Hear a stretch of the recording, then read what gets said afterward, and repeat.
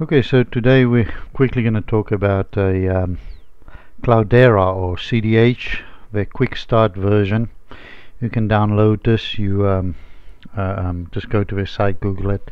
They have this QuickStart version. I'm going to try use that and just do some quick Hive work in there, and just a super basic overview of what Cloudera QuickStart Hadoop is. So there's this download, and you can download a few. I'm going to do Virtualbox download, and it says you need a 64-bit OS and that kind of detail. So quickly just and I know this is super basic, but for what is Virtualbox? So what is Virtualbox? Just a very basic overview of what that is. If you know what this is already, you can skip this. You don't need to listen to this. But Virtualbox really is a virtual computer. So typically you have your computer over here, and you've installed on this computer, you've installed your little OS. And let's say you installed something like Windows or Linux version, or a Mac or Mac OS. So you've installed that on your machine, and you're running very happily. And your machine has a certain amount of RAM on the machine available, and it has a certain amount of processors. Just use this for a processor, I guess. So let's say my machine here has a X amount of processors. So there's another processor and another processor. So let's say my machine has a 4-processor machine. This is what I have here, and I'm running the Windows or Mac or Linux on there. So it's very happy, and that's my operating system, and my operating system or my machine has access to all these resources. So along came Virtualbox, which is a piece of software you can install on your machine, and you could even run multiples of them at the same time. And maybe in this guy over here, you're going to go and install something like Linux, so you're sort of creating a little computer inside your computer. And I'll show you now how that sort of works for people who haven't seen that before. But you're sort of going to go create that, and you're going to say, you know what, you have access to one of these processors, and you have access to another processor, but only one, and I leave the other 2 processors for my original operating system. So it's sort of a mini computer inside your other computer. And that's really all Virtualbox is.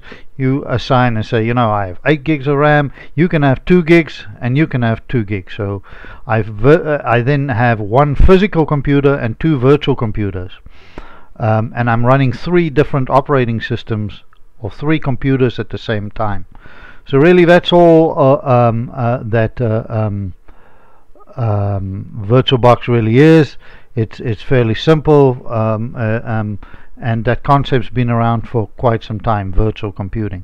So nowadays, you have a huge computer, and you break it up into many smaller computers virtually, and you assign processors and things to computers. So that's the very basic overview of what Virtualbox is and virtual computing. There's a lot more to be said about that, but just for the basics of it. So Virtualbox typically looks like this. Here I have a Oracle running. I have an Open SUSE, which is a Linux distribution, a Ubuntu, and then what I downloaded from these guys from Cloudera is a Virtualbox image. So I downloaded this thing. It's pretty big, and then you go into Virtualbox, and you go and say File, and you import. There's a thing called Import Appliance. and then you look for that file and you basically import it. So it does a bit of running, it imports, and there's your machine now. And now inside this machine you have some settings. In this case the machine's already running, but I assigned 5 gigs of my 8 gigs of RAM to the machine.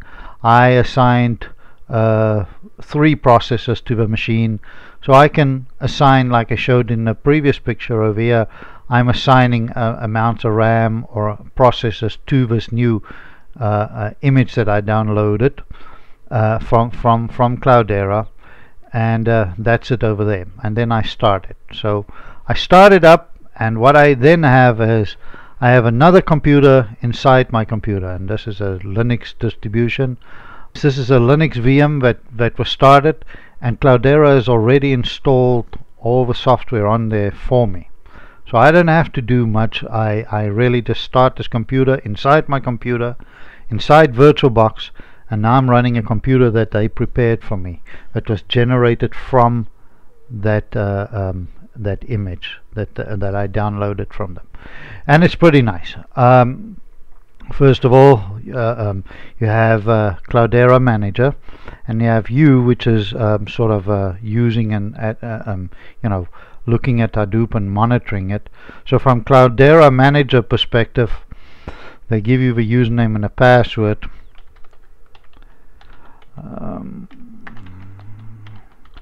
And I'm going to ask that we remember that. And so you can see that then inside this Virtualbox I'm now running a full distribution of Hadoop.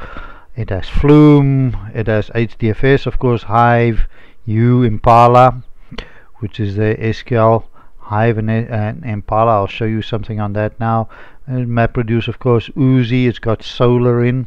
I've done some videos on Solar, really good stuff. Scoop for getting data from other databases. Yarn and Zookeeper, that's really just cluster management. But this is a single server. I'm running a single machine, and there's of course a lot of stuff inside Cloudera itself. There's the machine I have running. You could add more machines and create clusters. This is not that kind of video, so we're gonna look at quickly, just to prove that it's working. I'm gonna go into U over here,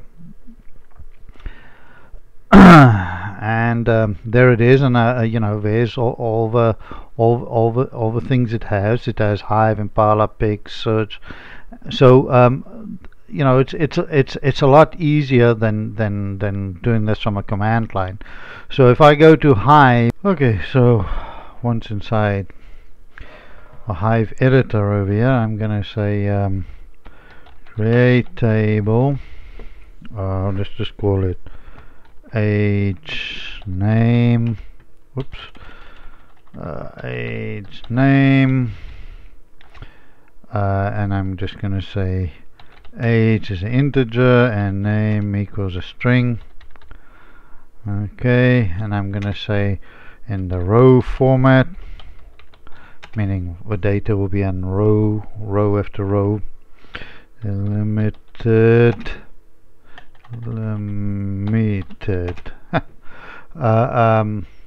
fields terminated by a comma. So basically I'm going to create a Hive table here called age name, and the 2 columns will be age and name, and it will be in row format, meaning row after row, and it will be delimited by a comma, meaning the input file I want to give Hive over here or Hadoop as a CSV file. So I'll go create that, and we can see it's so easy here, and the UI, it really has come back, say no problem, everything's good, there's no issue, what's your next command? So I'm gonna go create a little text file here, and I'm gonna say vi/tmp/age_name.csv. So I'm just going to create a little file there, and this is typically what your the data you receive. your huge data you want to store in Hadoop versus that file. So I'm going to say 21, and that's Viv. 33, that's Tom. 44, that's Peter. 42 is Mary, and 56 Ajiv, and 33 Ganesh. Okay, there's all the names. Of course, you know, this is just a sample, so I'm going to save that file.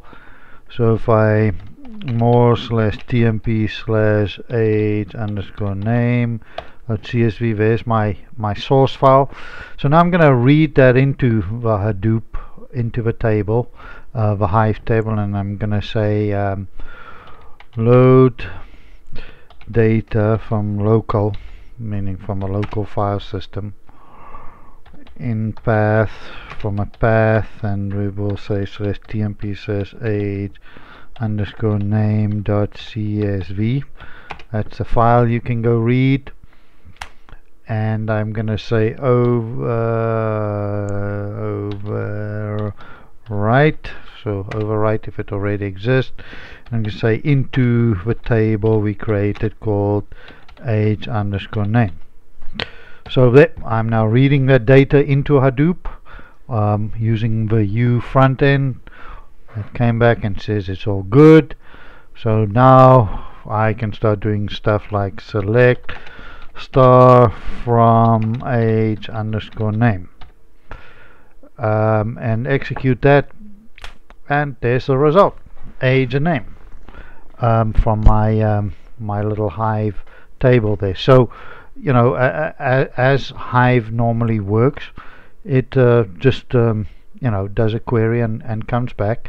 You can see that I did a select star, but now if you know, in Hive, if I were to go select star from age_name where age is greater than 40, for instance, age name where age is greater than 40, let's see what happens now. Now typically in Hive, that turns that into a MapReduce job.